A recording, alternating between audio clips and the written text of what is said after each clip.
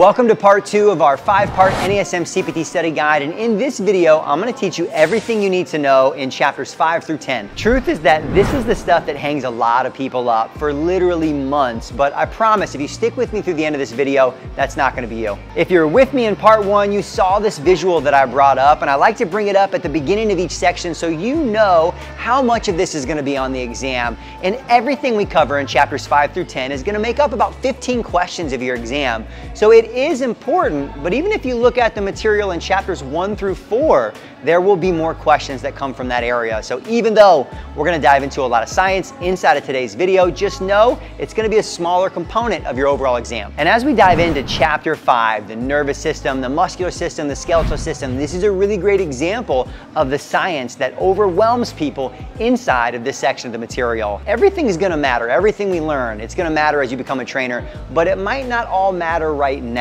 Some things you may not really figure out how to apply until years into training. That is okay. We need you to know enough. And inside this chapter, one of the main concepts we want to make sure you understand, because it comes back up again in chapter 7, is what is the human movement system? Really this integration of your nervous system, your muscular system, and your skeletal system all working together. And what we'll find, especially as we get into assessments, is that if we have an issue in one, it may impact the others. This chapter also introduces a concept known as the kinetic chain, and this is one you're going to see time and time again throughout the material.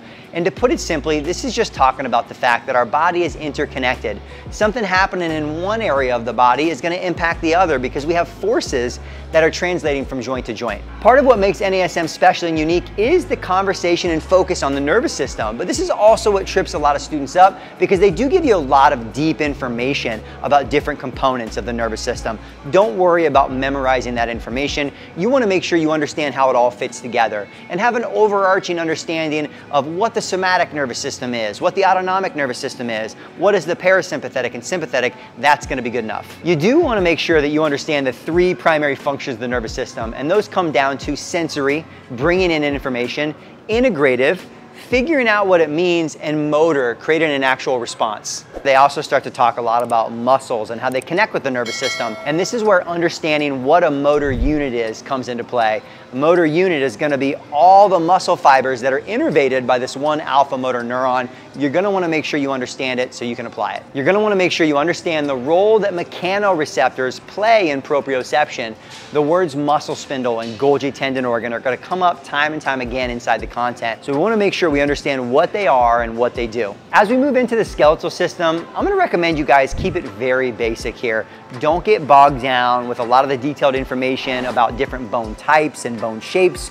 Really what you need to know is form follows function.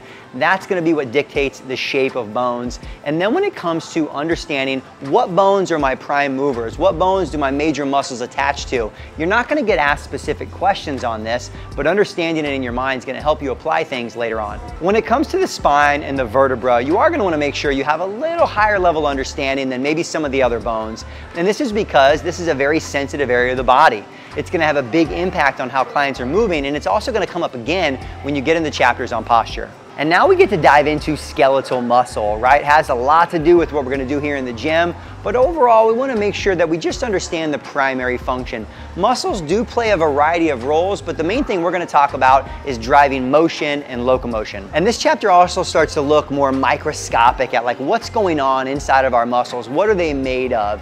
Another area that's pretty easy to get lost in, things like epimysium, paramysium, all these little functional components. It's valuable information, but I wouldn't worry about that as much as I would about just knowing what's the functional unit of the muscle, and that's going to be the sarcomere. This is the combination of those actin and myosin filaments coming together. I also don't want you to get overwhelmed with some of the information about action potentials and sliding filament theory. These are really complex concepts, but right now, just keep it simple. You're also going to want to make sure you understand the difference between a type 1, what we call a slow twitch muscle fiber, and type 2 muscle fibers. And when it comes to wrapping up skeletal muscle, we want to make sure that we know all the major muscle groups. And I'm going to be honest, the material does not do a great job of teaching this to you. If you look in the appendix of the book, you'll see some different diagrams of the muscles, but I already know that's probably not how you're going to learn it well. So if you want to learn this better, check out the link in the description below to get access to our anatomy guide for trainers. This includes a video breakdown of me going through all the major muscles, as well as downloadable and blank charts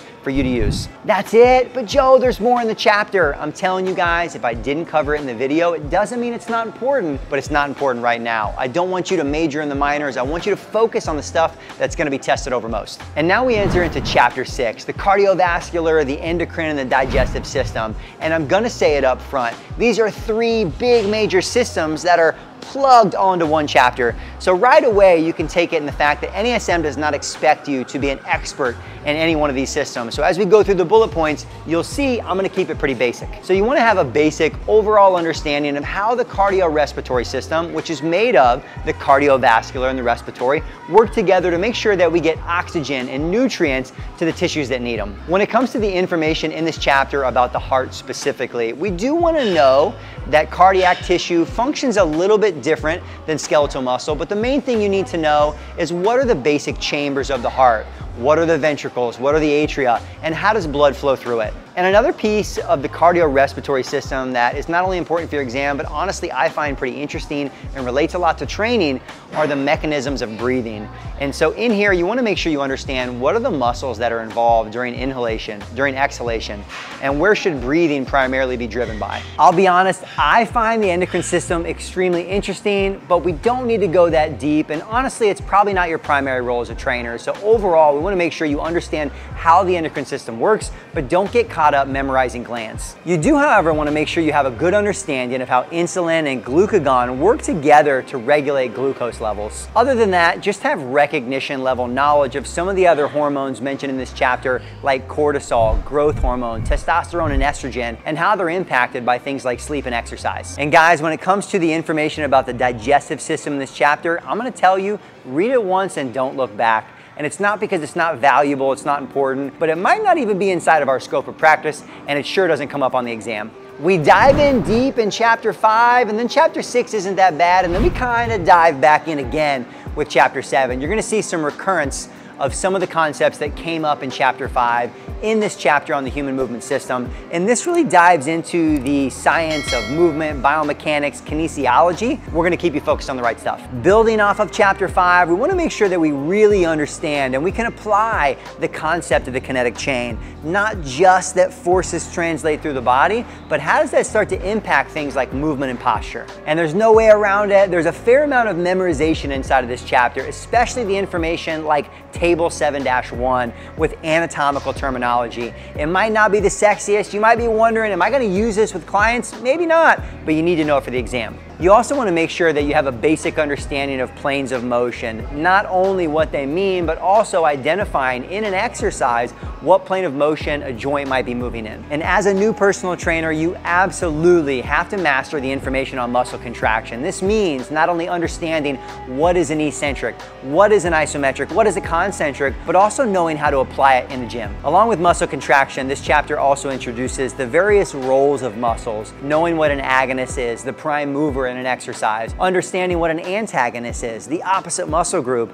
and also being able to identify things like synergistic and stabilizer muscles. And when it comes to open versus closed chain, you want to be able to recognize the difference between one and the other, but don't get too caught up in this. I'm not a fan of reading and memorizing every chapter, but this is one that has a lot of terms that come up inside your exam. So you want to make sure that you pay attention to things like reciprocal inhibition, the stretch shortening cycle, because these concepts will come up again later in the material. The information presented about subsystems in this chapter is new, and it's kind of a higher level way of thinking about how the body works together, but you are going to want to make sure you understand what muscles exist inside of each subsystem, which ones are a part of the anterior, the posterior, and the lateral subsystem. A lot of students really get caught up on the lever systems. You don't need to go too deep here, but you do want to make sure you understand what is torque, this rotational force that drives human motion, and have a basic understanding, be able to recognize examples of first, second, and third class levers. Now, chapter 7, it can feel like a lot, but stay focused on the stuff we mentioned inside of this video. You need to know enough of the right stuff right now, and we covered it. And as we move on, now we get to jump into chapter 8, exercise, metabolism, and bioenergetics. And this is simply how our body breaks things down, like carbohydrates, proteins, fats, and turns it into fuel. And the complex processes that get us there. And this one's really interesting because this chapter starts to introduce us to the concepts that'll bleed into nutrition and also the basis for aerobic training. So make sure you guys give this one attention. One of the first major concepts we want to make sure we know inside of this chapter is the relationship between intensity and fuel usage. And you can pretty much guarantee that as we increase our intensity, our body will shift more and more towards carbohydrate metabolism. This chapter is the first place where we start to introduce macronutrients, proteins, carbs, fats. You're gonna wanna make sure you know the energy density, and that means how many calories do I get from a gram of each. This tells us how much energy they have. And we'll also wanna understand how these fit into our three primary energy systems. In addition to understanding the difference between our ATP phosphocreatine system, our glycolytic system, and our oxidative system, you're also going to want to know what kinds of activities are driven by each of those. Table 8-1 is a great resource. A major takeaway in this chapter is energy systems don't go on and off, but all three are constantly working together to drive exercise and fuel for any activity that we do. And it all comes down to which one is dominant. And we wrap up chapter 8 by making sure you have a good understanding of all the factors that go into total daily energy expenditure, all the different things that make up how much energy we expend in a day. And that's a perfect transition into chapter 9, nutrition. And you're probably like, finally, Joe, something I was hoping to learn more about. Well, yes and no. Honestly, the industry at large, NASM, and other organizations look at nutrition as a very small component of our role as a new personal trainer, right? You can see it's only one chapter in 23 chapters of the material. So we're gonna cover the basics, but you don't need to go much deeper. And that all kicks off with reviewing our scope of practice. This chapter introduces some information about registered dietitians, nutritionists, and personal trainers. So you want to make sure you have an understanding of where we fit inside that spectrum. You probably picked this one up in chapter 8, but we want to make sure we know the energy density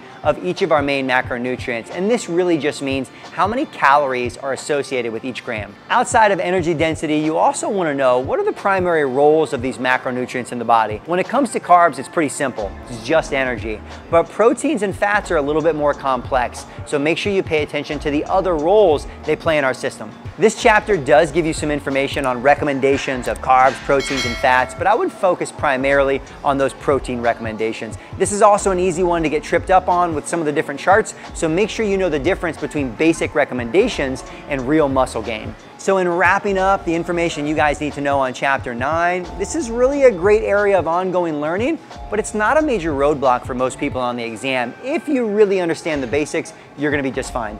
Chapter 10, supplementation, probably another one where you're really interested if you're like me, but it's not really gonna be cornerstone content inside your NASM certification. It's not the area you need to be the most knowledgeable in, but clients are gonna have questions. So we're gonna cover the basics, and beyond that, just aspire to be a great resource for the people you work with. Probably the most important thing you can take away from this chapter is having a basic understanding of some of the recommendations and guidelines for responsible use of supplements. There are definitely things out there that can work, but it's a widely unregulated industry, and we wanna make sure we're knowledgeable. So as far as what to focus on, just make sure you have a basic recognition level knowledge of some of the information on the most common supplements they talk about in this chapter, like creatine, like caffeine, and protein. And probably the major testing takeaway is just make sure you understand your scope of practice and be able to recognize that inside of questions. That wraps up part 2 content, and if you've been with me since part 1, that means we've covered the first 10 chapters of material. That's huge progress. Now I want to say, if you continue with me through the next 3 parts of this video series, you're going to continue to find out exactly what you need to focus on to pass your exam. But it's still up to you to learn it, and if you're anything like our students, that's the tough part. So if you feel like you learn better via video, you love the idea of being a part of a live class with other students, and you want to learn alongside a real-life instructor with decades of training experience, then check out the link in the description below to find out more about our next live virtual classroom experience. Otherwise, let's move on to part 3.